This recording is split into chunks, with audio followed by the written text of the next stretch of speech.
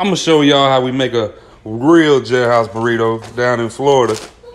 You get your chips. These are the sizes that come in county. Ignore these sizes. You got your ramen, pecan. Pecan beef is the one you use in there. You got your real Bahama Mamas. You still get them in there. You gotta crush all this down. Crush it down prior, everything. Chop these up, crush it down. Everything's broke down and cut up. Now we gotta mix it. Boom, boom. We want everything broken up real good.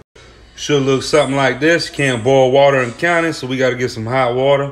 In this case, we're gonna boil it and you pour it in. So you got your water, you put it in your bag. I always go right above this right here. Right above the stuff to mix. Then you're gonna what you do in county is you wrap it up. I wrap it in a towel, put it away for about 10 minutes. Now it's wrapped, swelling up.